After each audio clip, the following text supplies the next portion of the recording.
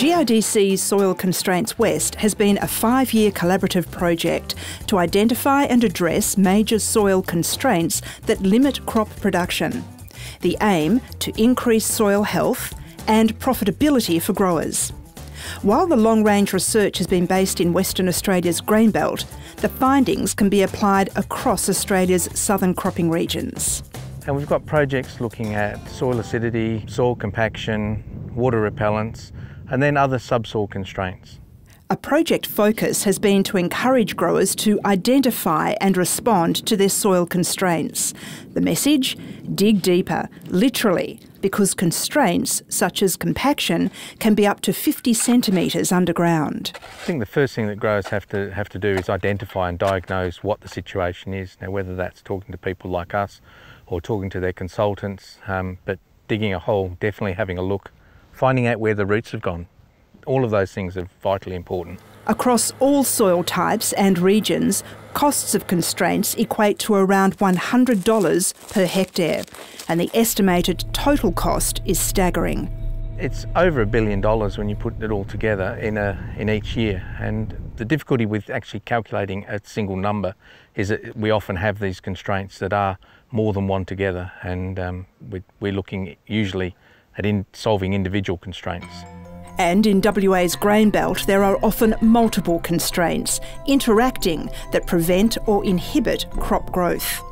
For example, improving root growth by ameliorating subsoil acidity with lime is beneficial. However, that benefit can be enhanced if subsoil compaction is broken up. Earlier research and soil sampling projects highlighted the value of soil testing to depth. That awareness is being built on by the Soil Constraints West project to help manage acidity, which is widespread and a production risk.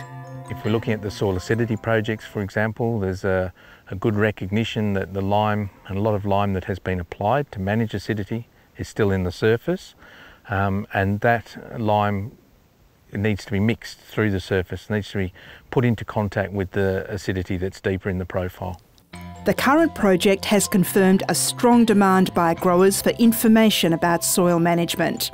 There's still more to learn in some research areas, such as deep ripping, lime application and managing water repellents. But there's been strong take-up on many initiatives, despite the added workload on growers adopting new practices. What we're doing is improving the soil to a point where we're maximising their productivity, maximising their profits that they can achieve. 5 years on, and GRDC's $33 million research investment is paying off.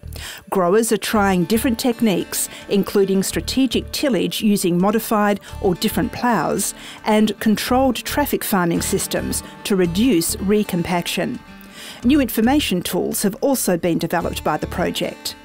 We have one called ROSA, which is ranking of soil amelioration techniques or methods that helps growers understand what might be the best way to apply some of the amelioration treatments. We have a controlled traffic farming calculator, which again helps them understand how much of the paddock is being trafficked and how to reduce that. And then we also have a lime calculator, which is going to be released shortly, which will be looking at incorporation of lime and the returns from managing acidity.